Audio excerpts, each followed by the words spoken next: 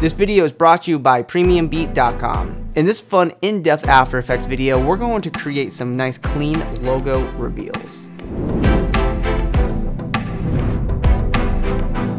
Hey, what's going on, internet? This is Josh Noel from SonduckFilm, and welcome to our channel. If you're new here, be sure to hit that subscribe button. So we have a very fun tutorial today because we're going to be creating clean intros, which are great for corporate type content, or if you're just wanting to show off a clean look. This tutorial is going to be awesome. A lot of great techniques in this one video, from creating a reflection to creating bright environments and working with lens flares. And before we jump into our tutorial today, I want to say thank you to PremiumBeat.com for sponsoring this video. PremiumBeat is a royalty-free music provider for your creative video and motion graphic projects. They have an extremely popular library with thousands of songs to choose from, and they have a very easy in-depth search and menu filter system that allows you to quickly find the best songs for your video. So for your next video project, be sure to check out PremiumBeat.com for your royalty-free music. So let's go ahead and jump into our screen recording and let's get started. So here we are in our tutorial composition. All we have here is our logo along with some titles, but it doesn't matter if it's all in the same layer because we're going to animate it all together. So when you have your logo in here, first thing I like to do is select everything, go to layer, pre-compose, and we can just call it logo placeholder, and then click OK. So this way we can easily turn this into a template that we can update later if we want to bring in a new logo or change, a subtitle or whatnot. So first thing we want to do is create the background. So let's go up to layer, new, solid, and we'll just call it background, BG, and we'll click OK. Make sure we put this layer underneath our logo layer, and then let's go up to effect, generate, and let's add a gradient ramp. And from here, let's change the ramp shape from linear ramp to a radial ramp. And from here, we'll take our starter ramp, and you'll see that you have the X and Y values here. We'll take the Y value, and we'll move this to the middle of our composition. Then we can take the start of color, and we can set this to white. Okay. Then we'll go to end of color, and we can make this a little bit of a darker gray feel. So this way, we'll have a little bit of like a vignette here. And then we can take the second Y value for ender ramp, and then we can kind of just bring this down. So this will kind of stretch out the white and all that. Then let's see ramp scatter all the way up to like 100 or 200. This way we'll get rid of any banding. There might be some banding on YouTube, but there's no banding on my end, so just keep that in mind. So the first thing I'm going to want to do is animate our logo layer. So I'm going to do something very simple, very clean, and I'm just going to hit S on my keyboard for scale, and we'll add a keyframe for it. We'll move this, we'll move forward in time. Maybe let's say the end of our animation is 6 seconds. That's fine. And then we'll just scale this down to maybe 85%. So now we'll just have like this, nice scaling animation here, just a little bit of subtlety on our logo. That's great.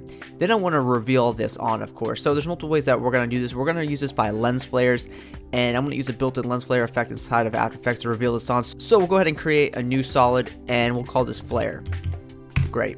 Then we'll go to effect, generate, and we're going to grab the lens flare effect. Now I know it's very basic, and I'm not a fan of this effect, but it works for what we're doing. So we'll go to lens type, and let's set this to the 105 prime. Also 35 prime is not a bad idea, but the 105 is probably my favorite one. And let's put this right in the middle of our composition like this. Okay. Then let's toggle switch to the modes here at the bottom, and let's set the blend mode to screen. Awesome. Then let's come here to the beginning of our timeline. Let's set the flare brightness all the way up to like cover up our logos. Like you get this bright flasher light here.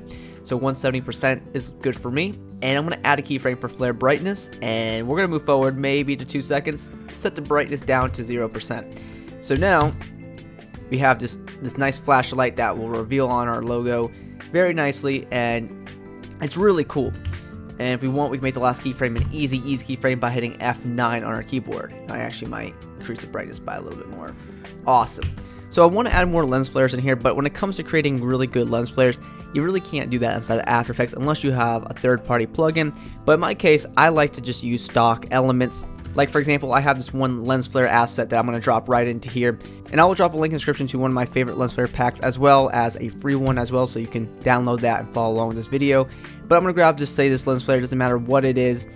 Usually there's going to be a little bit of, it's going to have a black background. All you got to do is change that blend mode to screen or add, and that'll be in here, and I'll just offset some time.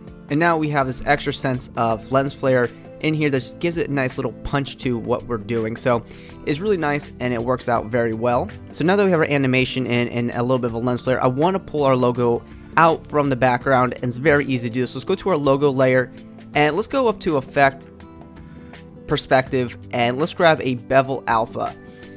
and this will kind of just pop around the edges a little bit, make it more, you know, three-dimensional. And let's come here to edge thickness and maybe increase this to like 4.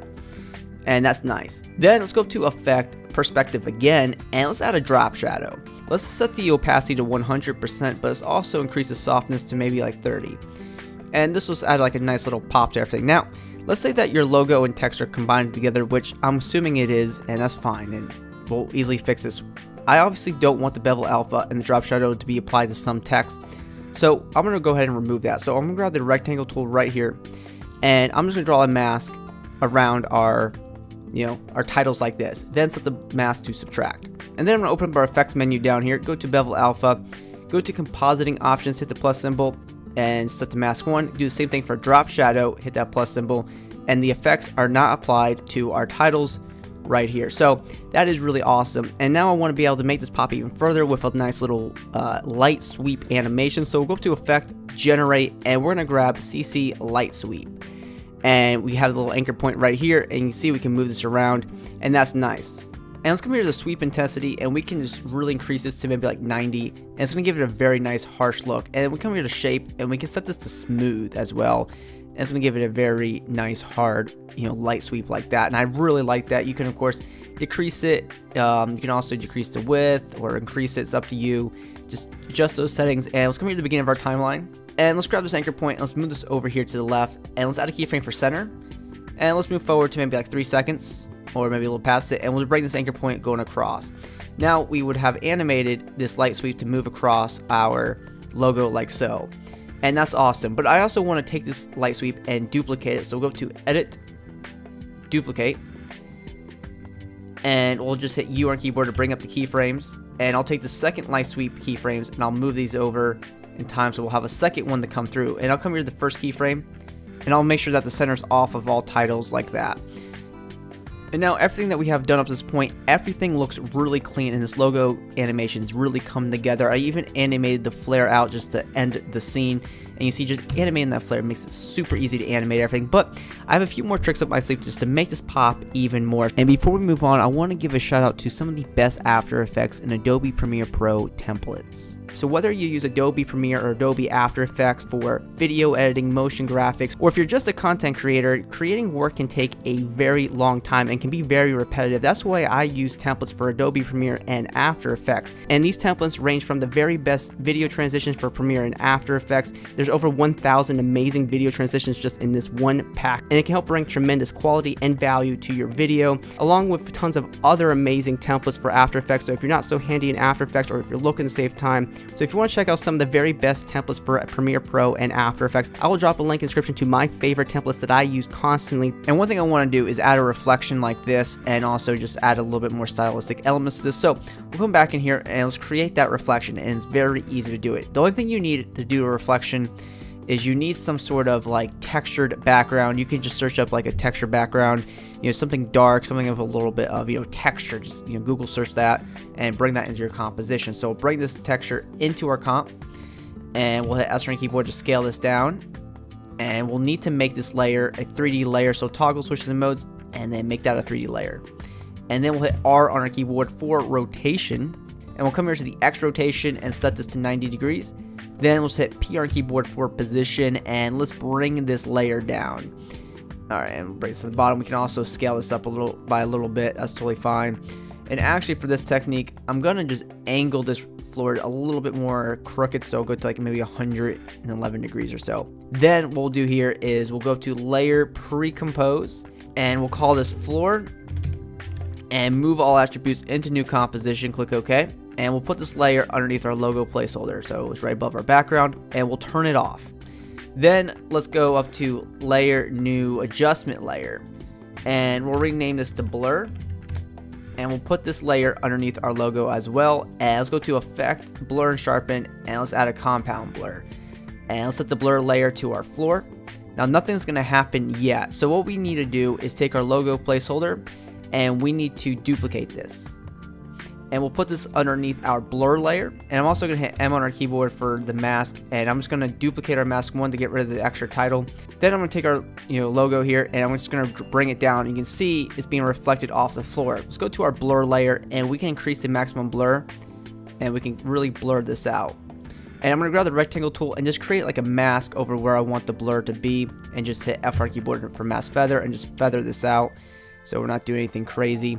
And that looks really nice. And if you want to invert your logo, you just go to layer, transform, and you can click on flip vertical.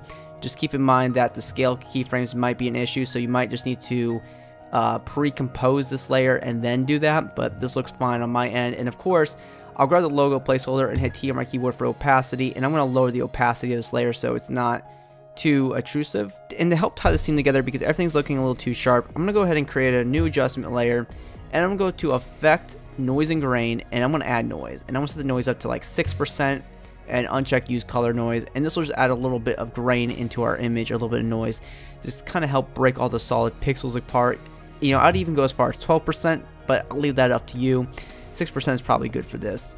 But when you're done, make sure to turn on motion blur for all your layers. Make sure it's turned on here at the top. And now that everything is rendered out, here's what we have, and everything looks very clean and very simple. And it's up to you how many external lens flares you want to use. You can create a very unique look with more external lens flares. It's truly up to you what you want to do, but these are the principles for creating a very clean logo animation. So those are my techniques for creating clean corporate type logo reveals. I hope you found this tutorial insightful, and if you're new here, be sure to hit that subscribe button because we post multiple post-production tutorials every single week right here on the channel. You can also hit me up on my social media networks. Those links are in the video description, and always be creating.